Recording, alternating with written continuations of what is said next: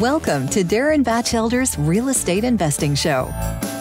Each week, you will learn how to grow your wealth through real estate investing. Be introduced to the players that are getting it done and learn how you can get involved. And now, here's your host, Darren Batchelder.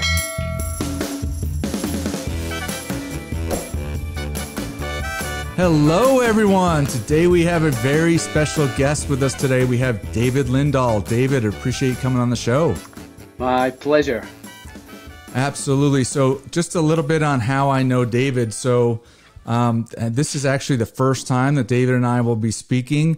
But when I started, it's a great honor to have him on today, because when I started investing 3 years ago, I did what most people do. I went out and started to look for books to read and podcasts to listen to. And, David Lindahl had a couple books that I read, Multifamily Millions and Emerging Real Estate Markets.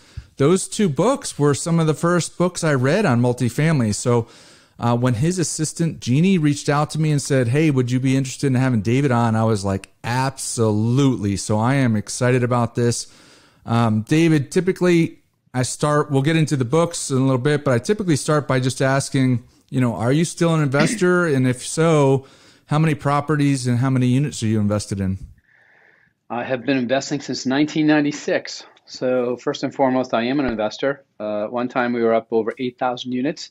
Wow. We are at the precipice of a new, I shouldn't say precipice, we are at the bottom of a new cycle.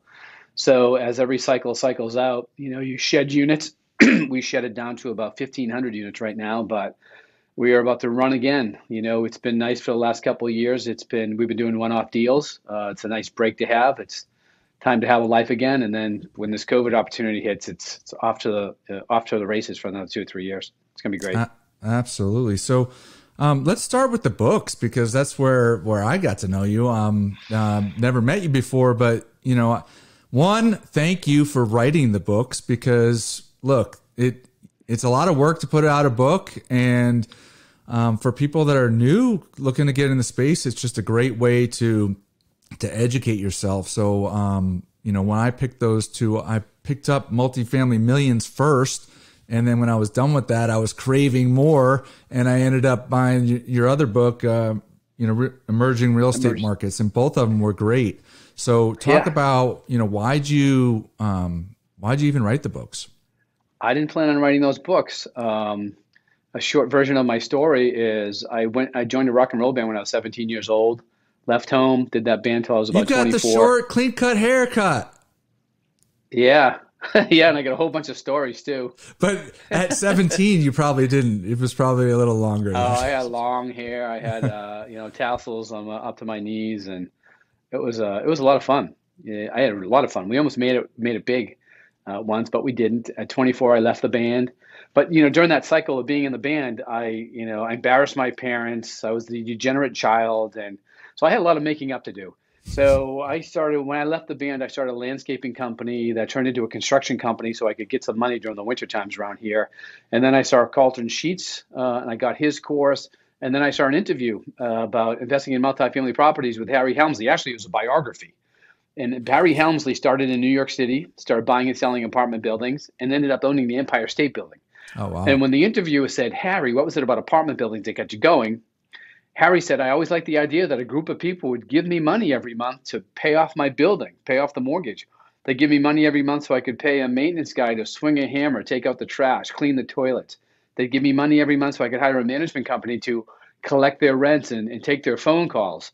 And they would give me so much money that at the end of the month, after I paid those bills, I would have extra money to reinvest, to put into a savings account, or just go out and have some fun with.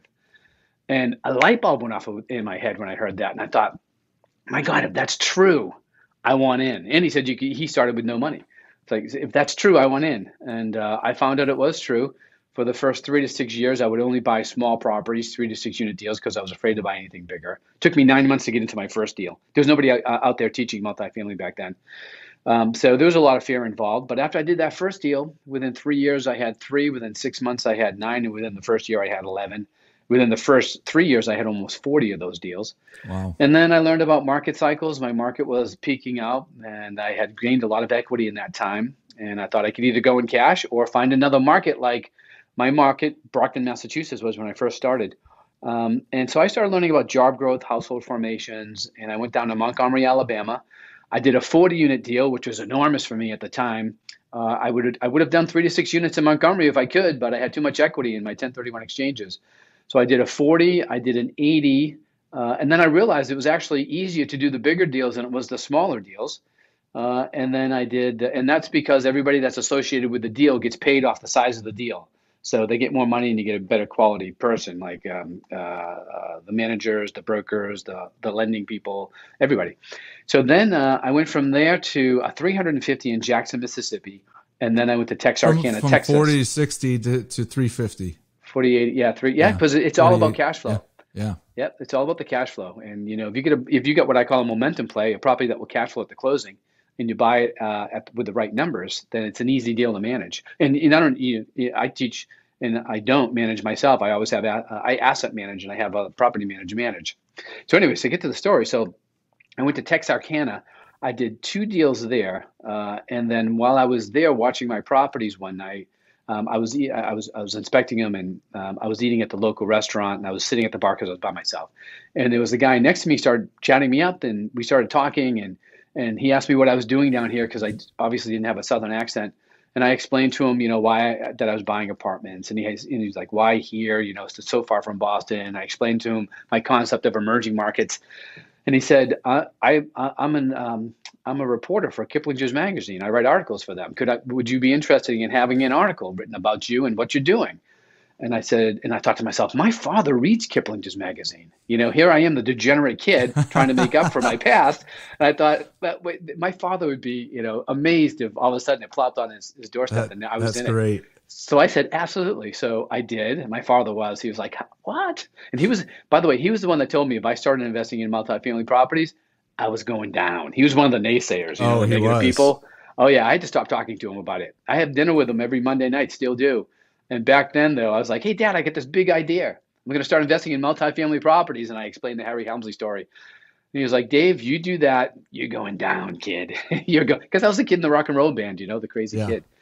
So after that article came out, about 2 months later, I got a call from Richard Naramore from Wiley, the book publisher. And he said, "I read the article in Kiplinger's. Would you be interested in writing a book about that?" And I thought, wow, that would make my mother really proud. So I did. I wrote the first book, Emerging Real Estate Markets. That was #1 bestseller for a long time. The foundational information in there is still relevant today. And then after that did so well, they asked me to write a second book, and I did, and that was Multifamily Millions. So those are my back-to-back books back then, and that was the whole reason for writing the books. So Emerging Real Estate Markets came out first, and then Multifamily Millions. Okay. Mm-hmm. Yeah, they wanted a follow-up, so I did that. That's awesome. So were you still in your 20s back then when you wrote the book? No, I was in my 30s. 30s, okay. Yeah, I just entered my early 30s. That's awesome. And here we are, and the books are still relevant, and they're still helpful. Yeah. And, they were some of the foundation for me when I got involved like 3 years ago. And so I'm 50. I was like 47 when I started reading them, and I wish I had started a long time ago. But that's fantastic. So then you're an investor. You write an article, you write a couple books, and then you also have a mentorship program, correct? Yeah. So about 10 years into the business, I owned about 800 units at that time. The books came out, and then I had so many people contacting me from the books. I thought, well, I might as well create another form of income and start teaching how to do this. And that's what I did. Back in 2002, I started teaching how to invest in multifamily properties. Started with a home study system, went to a 3-day live event, then to a coaching program, and now we've got just a whole bunch of relevant courses, like how to raise private money, how to do asset management, all of that. We take people from the very beginning to, how to. We've had students now scale well over 10,000 units since we've been teaching people how to do it. How crazy They've surpassed is that? my total goals. Yeah, the thing about it is, there are some students that we call it a family. They stay in the family. They keep in contact. We see them at different events, and they visit us when they're in Boston here at the office, and it's great. And then some people just learn it and go. and then you don't hear from them. Like, for instance, there's these three brothers there. They're sons of a preacher in Kansas City. They're the Worcester brothers. And they were with us about 6 or 7 years ago. And then all of a sudden, out of the blue, somebody, one of my partners said, hey, there's these two brothers there's actually three, but one of them left the company. He said, there's the two brothers out of Kansas, and they're interested in perhaps, partnering some deals. And I said, great. And he said, oh, their last name is Worcester. And it's pronounced Worcester. And there's a Worcester, Massachusetts. And it's very similar. People from out of the state pronounce it that way. And I said, the Worcester brothers. I said, is it Jesse Worcester? And he says, yeah. I said, I know them. They came through the system a few years ago. I said, how are they doing? He said, oh, they've done over 4,000 units now. And they're excited to possibly JV. So, there we go. You give them the information, they go out and they just do it. Yeah, that's fantastic. Actually, I interviewed somebody a couple weeks ago, and she'll be on the show recently, coming up here shortly, and by the name of Erin Hudson, who was in your group, and and learned from that, and actually her business partners came, from your groups. They formed a company called Quattro Capital. But it's funny. I mean, that must be, I don't know, it must give you a lot of joy to be able to share your knowledge and then have other people, really achieve success based on that. The way it changes lives, it's the most rewarding thing. Here we know the system works. If you simply follow it step by step, but we've seen it work for other people through the years. And you obviously have to work the system for it to work. And for those people that actually work the system, and we've had, I think, a Jackie Hughes whose husband was killed in Iraq, and she was left with two 9-month-old twins and a 9-year-old daughter in a 1-bedroom apartment. Now she's living on a 123-acre horse ranch with those kids because of what she was able to do with multifamily. And there's so many different stories like that. There was one time I was so burnt out because I had been buying so many. We were averaging 1.5 deals, 100 plus units a month for almost a 3-year period. Plus, this business took off. There was nobody out there teaching multifamily at the time, so it just took off. And I was traveling everywhere for a good 5 or 6 year period, and I just get tired of it. And I came back. I went over to a trip to Tanzania. The government invited me and 4 other entrepreneurs from America to try to explain how the entrepreneur system works here, so they could try to create one over there. And it was part of a mission too. We were building a church over there that had burned down. So when I came back from that trip, I thought to myself, I'm gonna quit the education business. I'm gonna focus on my properties, and I'm even gonna wind them down and just relax for a while. And that was right about Christmas time. And when I walked through the door, there was so many different cards and people know I love dark chocolate, so the dark chocolates and all these different notes about how their lives had changed. And I thought, this is really one of the reasons I was meant to be here. So I'm going to just learn how to delegate, which I wasn't doing. I was doing everything. I'm going to learn how to delegate, and I'm just going to keep it going. And we did, and we've got so many more success stories because of that. It's been great. I suffered a clinical death when I was a kid. A clinical death when I was a kid. A clinical death when I was 4.5 years old. I had double pneumonia. Both my lungs collapsed. Oh my God. I was I had become allergic to all medication. They had shot me everywhere with injections through that 6-month period. And they get to the point where they rushed me to Children's Hospital. They started giving me experimental drugs. And I told my parents I wasn't going to make it. They said, if he makes it till tomorrow, then we'll give him this, this, and this. And if he makes it till the next day, we'll give him this, this, and this. They told my father to plan the funeral, which he did. My mother had a complete nervous breakdown. And that last day, I was on the operating table, and all I remember was floating up above it, looking back at it, seeing everybody frantically working on this 4.5-year-old body, frail. And I remember looking up and seeing 2 figures. One was my grandfather, and one was a sister that had died before I was born. And it's like, how do you know that? It's like when you cross over there, it's like there's an all knowledge, all knowing. And I looked at them, and they were greeting me to take me. And I looked back at that body, and as soon as I looked back, it was like a vacuum. It went, sucked me back in, and then boom, I was awake in the post-op, and my father was there. And I remember him saying, he'll never eat that peanut butter sandwich. He's a picky eater. It's been there all day. And I woke up and I looked at it. I must have been starved because I was like, and I ate the whole thing. And so from that period, I had a difficult childhood, and I always figured, why was I brought back? Some of it was so difficult. And I would think to me, and I did a lot of drugs when I joined that rock and roll band because I was a complete degenerate, and I was crazy, and I was self-medicating myself with alcohol and booze and all that. And I would think to myself, why am I here? What was the purpose? And then I started investing in multifamily properties, and I started making money. I come from a very middle class family, and I taught my brothers and sisters how to do it. We all started doing better, and I thought, this is it. That's why I'm here. And then when the opportunity came to teach, I started teaching, and I started changing lives, and I thought, this is it. That's why I'm here. So and I think there's even a bigger purpose. I haven't figured it out yet, but it's definitely one of them. That's huge. That's huge. Look, I have a family, 2 kids. One, my son is a sophomore at Texas A&M. My daughter is a senior in high school. And, as a dad and as a husband, I'm trying to have an impact on my family. But, in life, I think that people just want to have an impact on so many more people. And so, what kind of platform can you use to do that? And, you're very blessed that you were successful in writing 2 books, creating a mentorship group where you've touched the lives of so many people. And, I think that's bigger than just pure financial success for you, Absolutely. So helping others is just a true joy. So that's fantastic. It's the best business to be in. Best business to be in. Yes, absolutely. So, you talked about fear in the beginning. Mm-hmm. Yeah. You were afraid. Talk about that a little bit, because I think there's a lot of listeners, and I'm sure you've run across this with your mentorship program. I have people reach out to me on Instagram and otherwise, and at meetup groups, and they want to get in, but there's some people that either don't feel like they're worthy or just can't get over the hump and do it.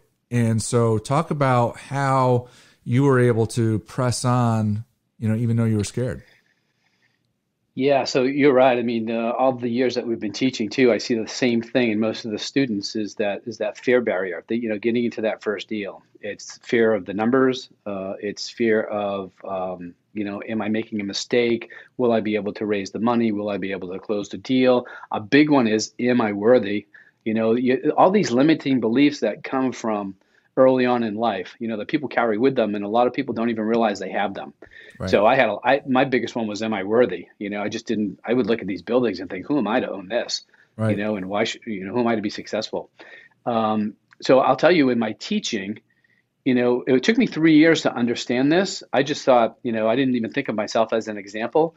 But when I learned that you could do 100-unit deals and it was so much easier and you'd make so much more money, that's what I taught the first 3 years. Do 100-unit deals. And then my student base wasn't as successful as I thought they should be, with the system step by step. And I started going back and calling people and saying, hey, how come you're not doing deals? What is it? What's difficult about this? And they're like, oh, this and that. And I finally figured out it was mindset. I was teaching them to do 100-unit deals, and subconsciously they didn't think they were ready to do 100-unit deals, even though they were trained to do it and they could do it, but they weren't ready for it, and their subconscious was sabotaging them. So I shifted that around to 100-unit deals will make you more money and they're easier, but start where you're comfortable. The most important deal that you do is that very first one, because a lot of people don't get that first one done. It's also your most difficult deal. But what I've discovered is once you get that first deal done, in order to do that deal, you've had to put your team together, you've had to put your systems in place, and after you do it, now you realize it does work and you have all the confidence in the world, the systems in place, your team's together, and the deal flow starts coming in behind it. So that's why we see, for me, I wasn't an anomaly where it took me 9 months to do my first deal, and then, within 3 months I had 3 more, and 6, I had 9, and we see that all the time here. After that first one gets done, it's like flowers blossoming over and over again. So how did I get over my fear? It was really, I got a partner, my best friend, to do it, because I figured if I was going to go down, I better take somebody with me. We were both broke, so we didn't have much farther to go down. Was he one of your band members? No, he wasn't. He was just a friend, my best friend since we were 10 years old. Gotcha. He lived across the railroad tracks. And so I took him with me, and we were bird dogging for other people. We were able to recognize good deals, but we were just too afraid to pull the trigger. So we were bird dogging for $2,000 to $4,000 per deal. And then finally, 9 months into it, this 3-family with 4 bedrooms in each floor. The more bedrooms you have in each floor, the money you're going to make. It came on the market, and we tried to bird dog it to 2 or 3 different people. And it was almost like, the hand of God came through the clouds and just slapped us both. It's like, come on, I put a lot of good deals in front of you. Take this one. And we bit the bullet. We took that one. And that was the start of it. That's funny. And I'll tell you, I don't know what we looked like, but it was a bank deal. And we went and we closed that deal with credit cards because we didn't have any money. So we went to a seminar that said, get as many credit cards as you can, get them with the non-recurring fees, use those for your down payment. And we did. So it was a bank deal. The bank wasn't there at the closing. The attorney was. He comes in, he looks at the paperwork, and he looks at us. He looks at the paperwork again, and he looks at us. And I don't know what we looked like back then, but he leaned forward and said, do you guys know what you're doing? And I was like, what? He goes, do you have any idea what you're getting into? And I'm like, holy crap, all these people have told me, don't do it, you're crazy. All these bad things are going to happen. And now the attorneys at the closing is trying to tell us not to do it. And I just said, please just give me the paperwork. I got to sign it. Give me the keys. I got to get out of here.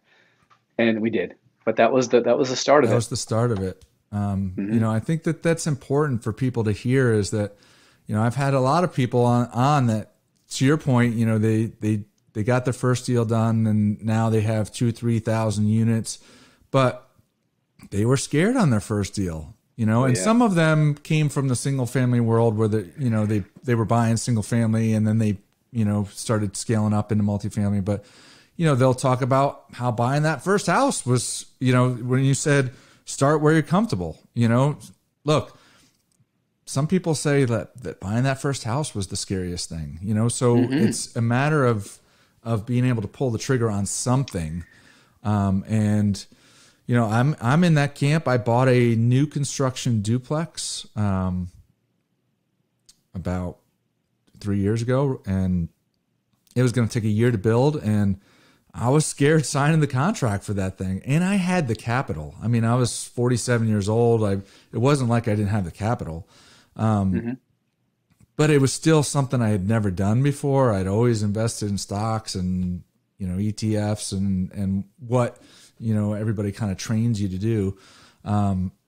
And so it was scary. But once I did that, I was like, man, I'm glad I did it, but it's going to take forever to build any wealth. I want to go bigger. Right. And so that's when I started looking for ways to go bigger. And I joined a mentorship group here in Dallas and met a ton of other people. And when you start surrounding yourself with a bunch of other people that have done it, then all of a sudden it gives you that courage, and that, look, if they can do it, I can do it, So. Yeah, I used to have an office on 1717 McKinney. We own so many units in the Southwest. Is that right? 4,000 plus in Dallas. We actually did the largest multifamily transaction in 2014 in the state of Dallas, where we sold off, I think it was 4,200 units in one transaction. Holy cow. Now, you live in Boston? I do, just south of Boston. So I'm originally from Connecticut, so I'm pretty familiar with the East Coast. I went to school, University of Rhode Island, and I grew up in Connecticut. You don't have a team, so I was a Red Sox fan. So good. I was just about to ask you, Red Sox or Yankees? Red Sox. You were on the right side of the fence. I was. Unfortunately, my son he wanted to go against me growing up, so he picked the Yankees. But man, yeah. Well, now we have the last laugh, right? We've won more championships in the century than the Yankees have. Fenway is a very cool spot, and I love Boston. So, talk about you brought up your childhood a bit in a couple stories. One, you brought up the near-death experience, which is crazy. You also brought up that you were, look, you had a rebellious side, and you were, out there in a rock band, and you were self-medicating, and you were partying. And how many brothers and sisters, and kind of where'd you fall into the mix? 2 brothers and a sister. My oldest brother was the oldest. I came second. My sister was the only girl, and my younger brother was the youngest. So I was in the middle. I didn't have a title. And so I had to be a little loud to get some attention. Your dad was kind of a naysayer in terms of getting into the investment world. How how'd you grow up? My father worked two jobs to support us. My mother was a fish cutter on the fish piers of Boston. My father we're Swedish in heritage, and Swedes are known for being very, very frugal. My father was very frugal. We never ate out at a restaurant. I remember I was the one that was always yelling, "Hey, there's an ice cream stand. Let's go get some ice cream." And his response would be, "We got some at home." And I would say, "Oh, it's all gone now." And he would say, "You have to wait till Saturday." When my mother went shopping to get more. So, I mean, we self-rationed each other when we were growing up as kids. If we saw somebody taking too much food, it's like, "Hey, that's going to last until Saturday. So, put some back." And that's basically how we grew up. I mean, I grew up in a big family of love, but my mother was an envelope lady. She did her budgets with the money going to envelopes. I think I first realized that we didn't have a lot of money when I walked into the kitchen one day and she had all our envelopes out. I was like, "Mom, what are you doing?" She goes, "Oh, I'm doing my budgets. This is the money I get in for the week, and this envelope goes for the clothes, and this envelope goes for food, and this one goes for the heat, and this one goes for the gas for the car, and this and that." And I was like, "Hey, you got $2 left over there. Where does that go?" She goes, "Oh, that's my spending money." I was like, Wow. "Oh, wow. I think we're poor." But to go back to the story about not eating at restaurants, so I remember going to school one day. I think I was 7 or 8 years old, and one of the kids says, "Oh yeah, we went out and had Chinese food last night." I was like, "You went out to a Chinese restaurant?" And they said, "Oh yeah, I'm part of this dance group, and that's what you do after the recital. You go out, they take everybody out to a Chinese restaurant." I went home that day and I said, "Mom, I want to learn how to dance." And I told my brother and sister. My younger brother was too young, but I told my brother and sister, I said, "Hey, if we go to this dance group, they'll take us out for Chinese restaurants at the end. We'll have Chinese food." And they're like, "Mom, we want to dance too." So we did this thing called, we were on stage doing Three Blind Mice, tap dancing to Three Blind Mice, just so we could go to a Chinese restaurant. That's funny. That's really funny, man. Yeah. Man. Well, you know what? I think part of the times were a little different too when we grew up. I don't remember going out to eat very much either. And my parents had more money, but it wasn't as commonplace as it is today. I think, but who knows? So when you were a kid and you saw all that, was there a time when you thought to yourself, "Look, when I grow up, I'm going to be different. I'm going to find success"? No. And so you did not have that at all in your mind. It was ingrained into me that other people get the good stuff, other people get nice things. Isn't it great that they can do that? Isn't it too bad that we can't?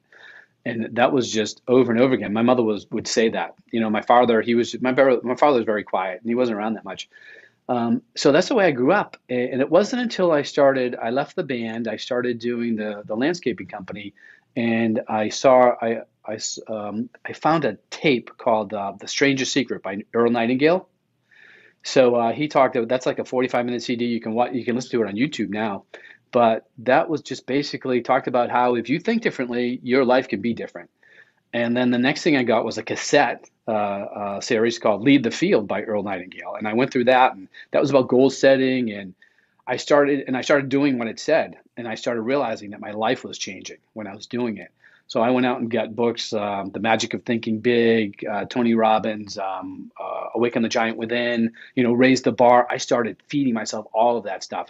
And that's how my life changed. I remember one time, so I started a bunch of different businesses. It was construction, real estate. When I started doing a lot of real estate, I was flipping single family houses so I could get more multifamily properties.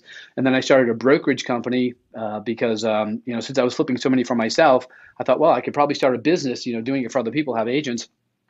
When I brought all the companies together for a Christmas party one year, my mother and father were famous about telling my degenerate stories, all the things they caught me doing and all that. Right. And so they would love to tell those stories. So one of the guys comes over and he says, "Hey, I was just talking to your parents." And I was like, "Oh yeah, what story did they tell you?" And he said, "They said you were adopted." I said, "What?" They said, "I'm not adopted." And they said, "Yeah, they that's all they can figure, that somebody switched the babies at the hospital because you're not like the other kids. You think differently than everybody else." And the reason that I thought differently was because I was feeding myself all of that mindset stuff, and I continue to. That's huge. I mean, I think that it impacts so many people, and what you tell yourself in your own head, is so important. Mm-hmm. And I think that people get caught up in all right, well, how do I underwrite? How do I get this deal? How do I do, and all that stuff? You need to learn how to do all that stuff. But if you don't believe in yourself and you don't have confidence in yourself, it's going to be very difficult for you to take that leap of faith, because Yeah. all those steps, you've never done it before. So there has to be a little bit of faith that you're going to figure it out along the way. Yeah, there's a couple of things with that.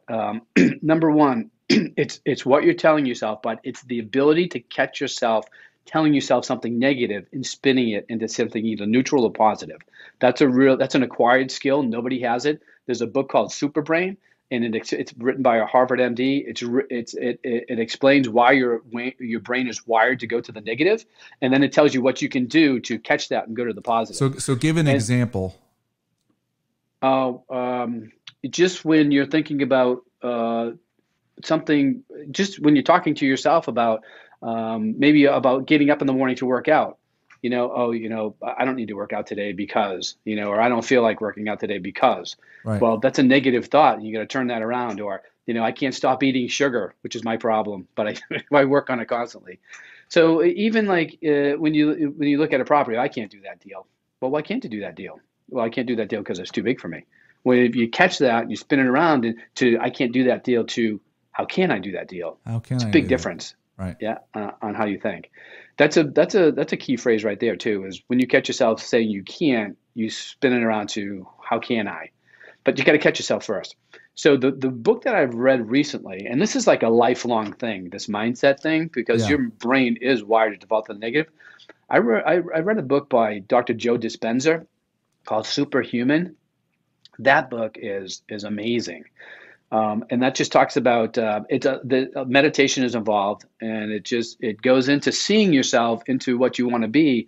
Not only that, there's this thing, it gets really deep. It talks about going into a quantum field where all knowledge begins, putting a thought into that quantum field, and then spinning it off, and then creating what you really want. And when I was reading that book and I started doing what it said, I thought to myself, I wonder if he's the same guy that read The Science of Getting Rich, because I see the same similarities, And so I went in The Science of Getting Rich. I have in my top drawer. I highlighted it, and I read the highlights every week. And I opened up the beginning, and it wasn't written by Dr. Joe Dispenza. It was written by some other guy in 1910. Oh my goodness. 1910. Yeah, I was like, wow. And then I just recently, I read Think and Grow Rich like 3 times, and this is when I first started back in 1996. So I just recently started reading Think and Grow Rich again. I was like, oh my gosh, this is the same as Joe's book, as The Science of Getting Rich, and it's all the same stuff. It's all about what you manifest inside of your mind. That's what you're going to become. And look, you've accomplished so much, but then once you hit, one goal, like you look back and 2-3 years ago, that goal would have seemed insurmountable, and probably, it seems so big, but now you look back and you're like, oh, I wrote a book, and now I'm writing my second book, and now it's you, because you've done it. And then you set another goal, but you still have to learn and build and focus on that mindset stuff to achieve that next goal that you haven't done. Yeah, because in multifamily investing and in most things in life, there's anxiety for doing something that you haven't done before. There's always anxiety there. So you first learn how to harness. First, you set your goal. Then you set your steps to get that goal, and then you have to learn how to harness the anxiety to get that goal and the negative mindset that's going to happen when you're going after that goal. You know how I used to describe it when I was younger and I was first starting to become successful, is that it's kind of like a gopher burrowing out of the ground, and it burrows out, and then it reaches its goal, and it sees the sunshine, and it's a bright sunny day, and it's like, wow, I made it, right? And all of a sudden it realizes it's not really outside. There's another top, to the world that he's just discovered. So he looks at the top of that, and then he starts burrowing his way up again, and then he breaks through. And it's like, wow, I made it. And he looks around again, the sun's shining, but all of a sudden he realizes it's not the sun. There's actually another top, because every time you reach a goal, you've accomplished that goal. Now you start looking around. It's like, all right, what else can I do? Right. And that's the way, you live life like that. And before you know it, you look back. A lot of times you don't even take the time to look back and see what all of you have accomplished. I think a lot of us, the type A personalities, the entrepreneurs, we're always looking ahead. What can I do next? Instead of just resting for a bit, looking back and going, wow, I came from that and I've done all of that. Wow. Absolutely. I mean, celebrate some of the wins along the way for sure. What about, and I haven't asked this question to I don't think any of the guests so far, But with, where you came from, what you achieved, all the letters and dark chocolate that you've gotten at your house, like, have you ever had what they call the imposter syndrome? Like, holy cow, I have all these people that are reading my book, looking at me as a teacher, a mentor. I have these programs and these study courses, and I know I've helped touch the lives of so many people, but I'm just a man, and so early on when I first started teaching and I was going up on stage and I was teaching that 3-day event. And when I first started teaching, I had 800 units.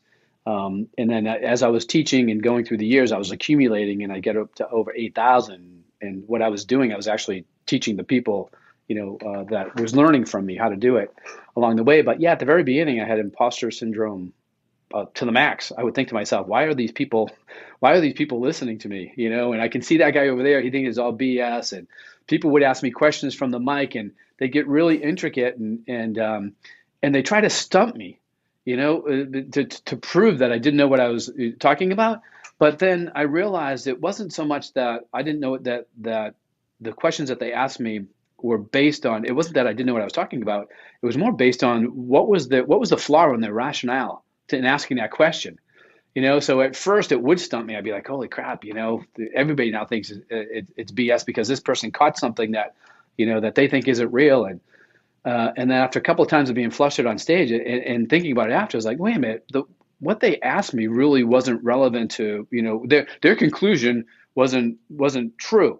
So why wasn't it true? And then I figure it out. And then I get good at actually figuring it out from stage. So when they would ask me these things, I would be like, well, the reason that your reasoning is flawed is because of this. And then after you get on stage for, a number of times and you keep getting, different questions, then you start teaching that, because then you realize that people are perceiving what I'm teaching wrong. So therefore I need to teach it a different way so they get it the right way.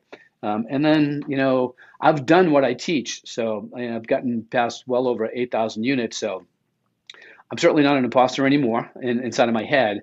And to see so many people use it and become successful themselves, we just know it works. I mean, one of the things if I'm doing a presentation, I'll say, this system's been proven since 2002.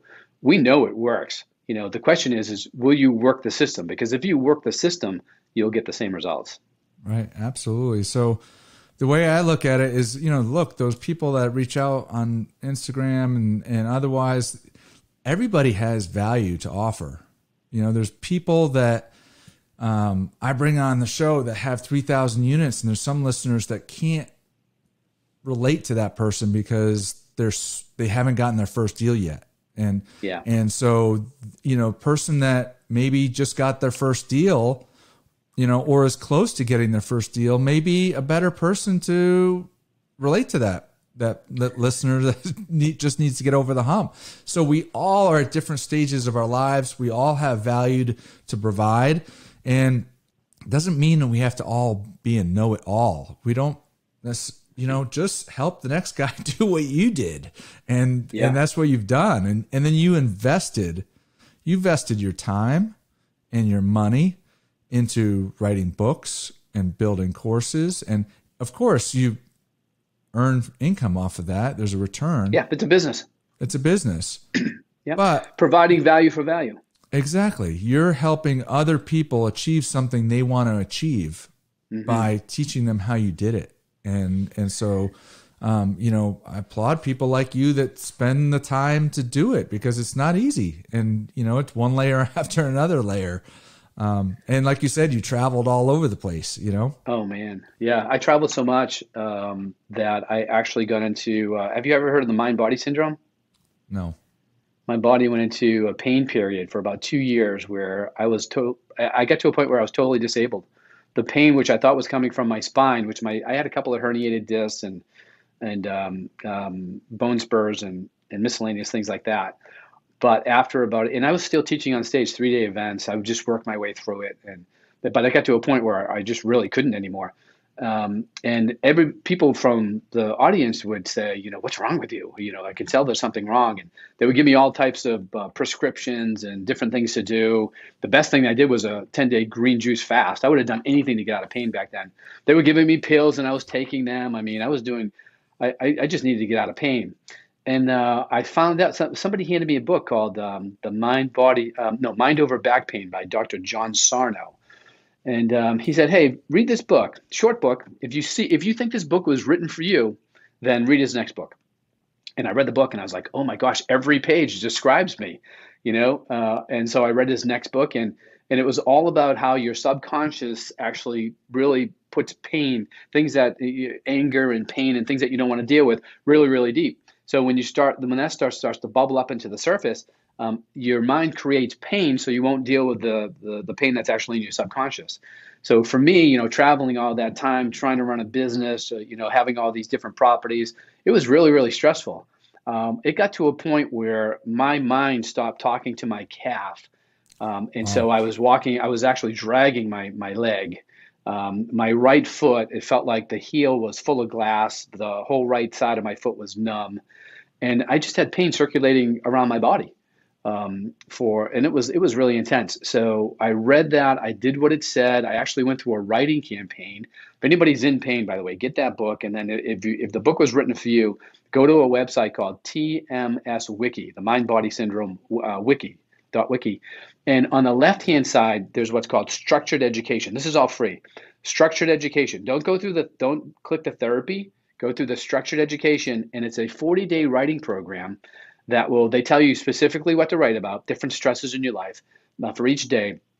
And then a lot of people get cured just within like the first 10, 12 days. I was what they call a hard healer. It actually took me 60 days. Holy But cow. after 60 days of writing and doing, other things that it would say to do, like yell at your mind because it's a battle between you and your mind. So the only thing I could do back then was bike. So, and on a stationary bike, I didn't trust myself outside. And so I would be on that bike in the morning yelling at my mind, "I'm going to beat you. I'm going to beat you." Right. And so I did everything. And I actually, one of the guys, and I read all the books on the mind body syndrome. There was a guy up in New Hampshire who was a doctor. I called to see if he was still practicing. He was. So I called him up and I got an appointment with him. And he says, "So you think you get the mind body syndrome?" And I said, "Yep." He said, "Are you 100% sure?" I said, "I'm 99% sure." He said, "What's that other 1%? I said, "I saw the MRI of my spine. The bottom third is black from degenerated discs. I got 2 herniated discs, and I've got bone spurs on the top." He says, "Okay, call me back when you're 100% sure." I was like, "What? Aren't you going to help me?" He's like, "No, this is not going to work unless you're 100% sure you get it." And I was like, so I went another week, and I thought, I've tried everything. I'm not sleeping. I was sleeping for 3.5 hours a night, not contiguous.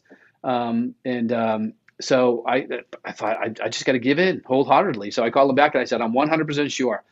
He said, "What do you fear most physically?" I said, "Well, I love to run. I love to work out, but I can't because it causes so much pain." He says, I want you to run a half mile today, and I want you to start a weight training program. And then call me next week and give me your progress.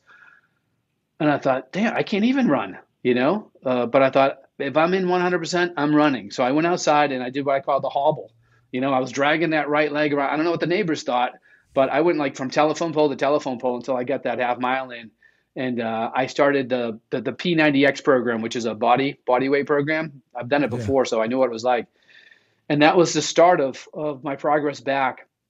And the real thing that when I realized I had won was all the trainings tell you that your mind's going to give you pain in known pain paths, places in your past where you've had pain, because you'll think, oh yeah, that's from my old injury, where the body only takes 6 weeks to heal. So it said when it starts giving you pain in a place where you've never had pain before, that's when it's run out of options, and you've won if you recognize that. And when I wake up when I would wake up in the morning, I would determine how much pain I was going to be in that day from how much pain I was in from going from a lying position to seated on the end of my bed, because that was so painful. And then it would tell me, it would reaffirm that pain on my first 2 steps. I would know how much pain I would be in my first 2 steps for that day. So I got from a seated position one morning, and I sat up, and I was like, oh my God. And I had all this pain up here in my shoulder, behind my shoulder. And I was sitting there just thinking, oh crap. And I was about to take that first step. And then it hit me. I had never had pain behind the shoulder before, ever in my life. And I thought, I won. I won. I jumped up in the air. I had an armoire with a big mirror there, and I started screaming at that mirror, I beat you, MF. I beat you. I won. But the book tells you, that once you realize you've won and the brain realizes that it's going to lose, it throws all kinds of pain at you. So be ready. You'll get pain everywhere. And for the rest of that week, I was in so much pain. But while I was in so much pain, I was like, I know I won. I know I won. And then I was in Washington, D.C. doing a 3-day event. The night of the second day, I was in my hotel room. I never went out because I was in so much pain. And all of a sudden, I was watching football, eating a pizza, and I realized I'm not in pain anymore. I'm not in pain. What am I? Should I go out and meet the rest of the crew, and go out to a restaurant with them? And I was like, no, I'm just gonna enjoy this. And that was about 5 years ago. That was the last time I was in pain. Even though my back still like screwed up, my spine's still screwed up. Haven't been in pain since.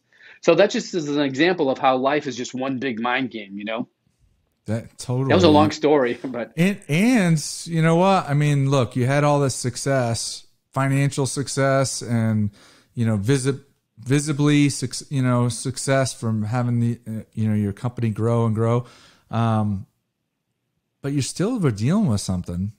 You're still dealing with life issues, and you still had to go out and find a way to learn from other people. And that's, that's what this is all about. So, hey, let me go back because to one of your books. Let's do the emerging real estate markets.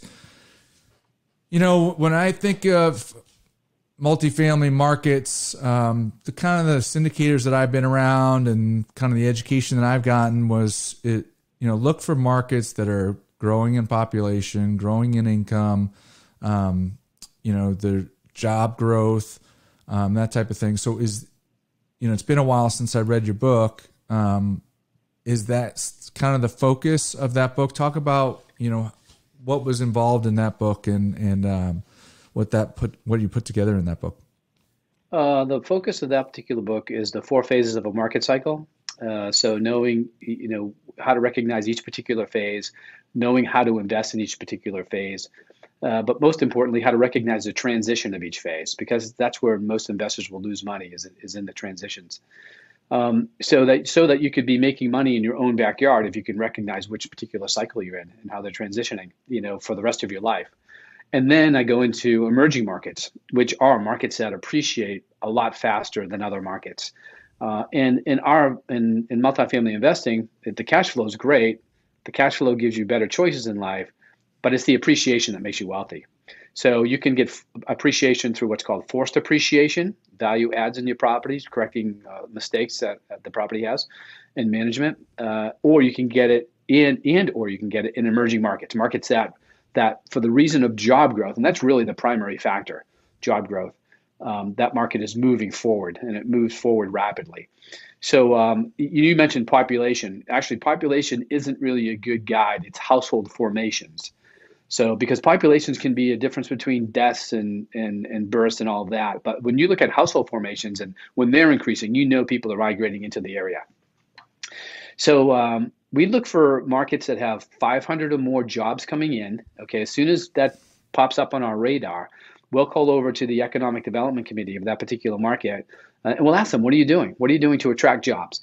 And typically they're doing one of 4 things. They are giving away free money in terms of grant for businesses to come in to build on multifamily or just businesses themselves.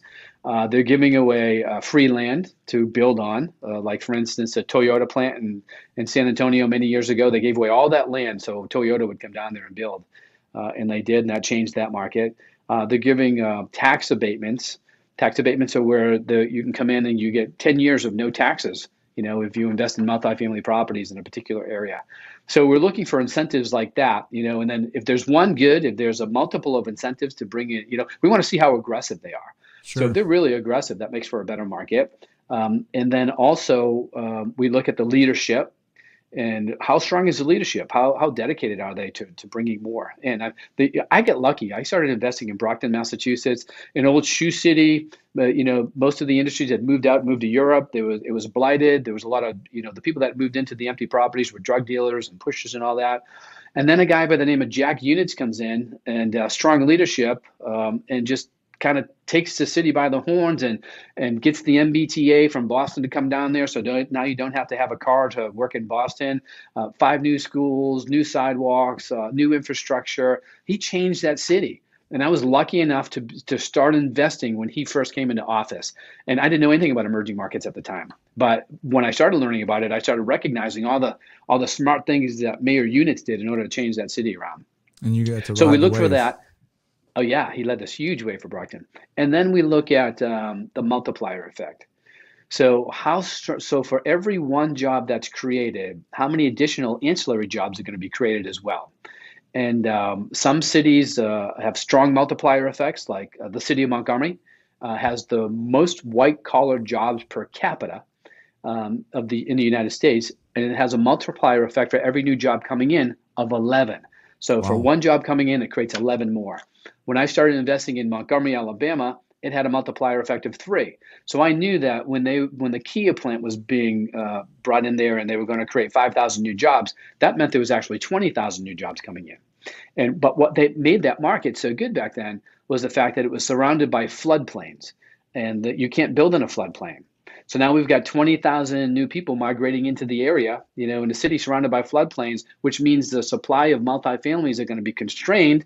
Demand's going to increase, supply is going to be constrained. That means value is going to go up. So we love areas with higher multipliers, but also areas with barriers to entry. And other barriers to entry are like the oceans on the east and west coast, a major body of water, a mountain like the city of Phoenix. Sometimes it's just as simple as railroad tracks, but barriers to entries are good for markets. That's smart. Hey, early on in the conversation, you said you were at 8,000 units at one point. You went down to 1,500, and you're about to ramp up. So yeah.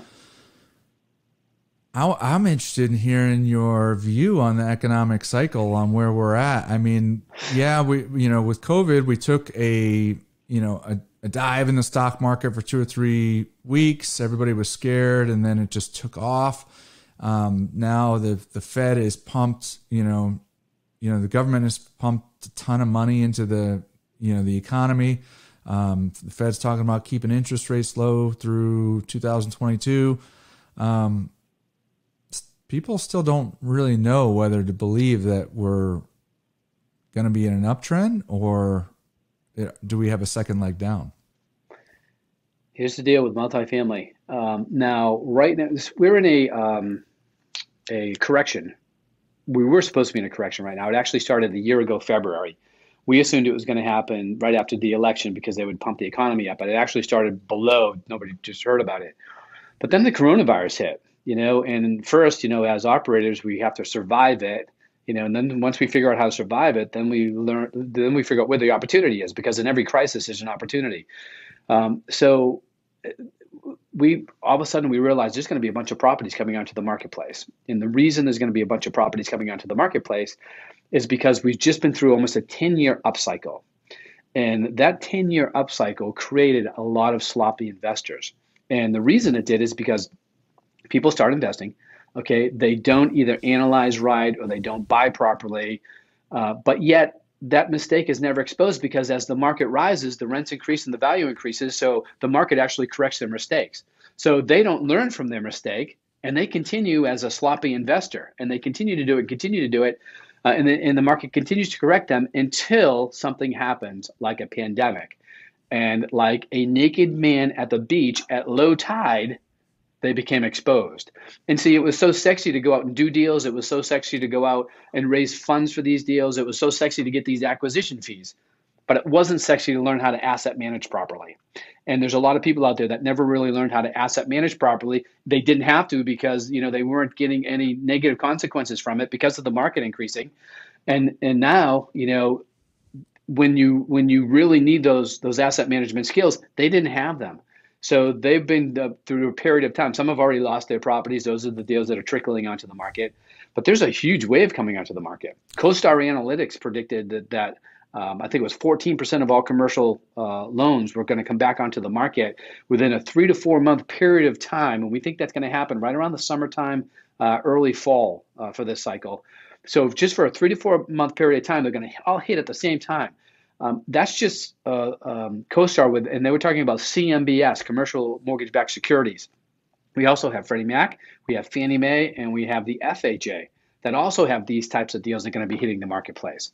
So CoStar predicted that these deals that get foreclosed on. Now, the smart investors that realized that they weren't good operators, that weren't trying to hang on, they've already sold into the market.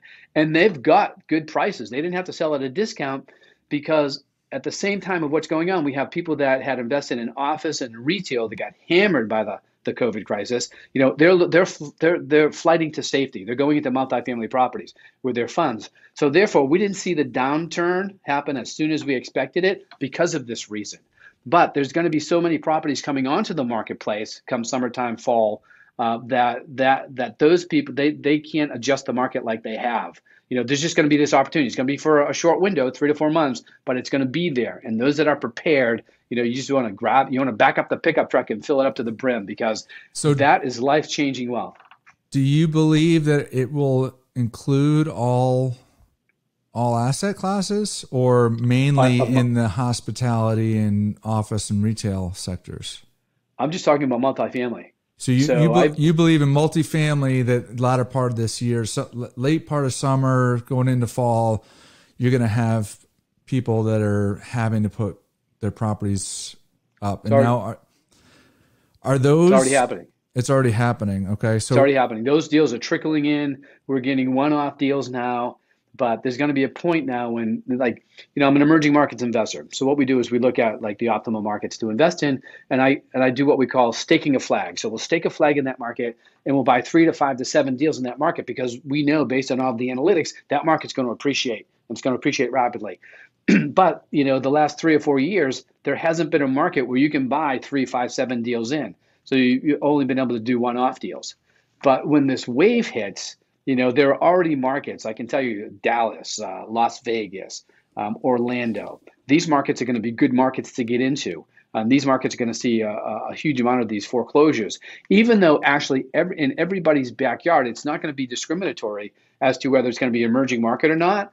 There are so many bad managers, for lack of a better phrase, that these are going to pop up in everybody's backyard. That's why it's great. I mean, if you ever thought about investing in multifamily, get your feet wet in your own backyard, learn about emerging market investing, and then take the knowledge from there and then start really exploding your wealth and appreciation. That's interesting. I mean, I'm in the Dallas market and it's still hot and hot and hot. Yeah, it's so hot.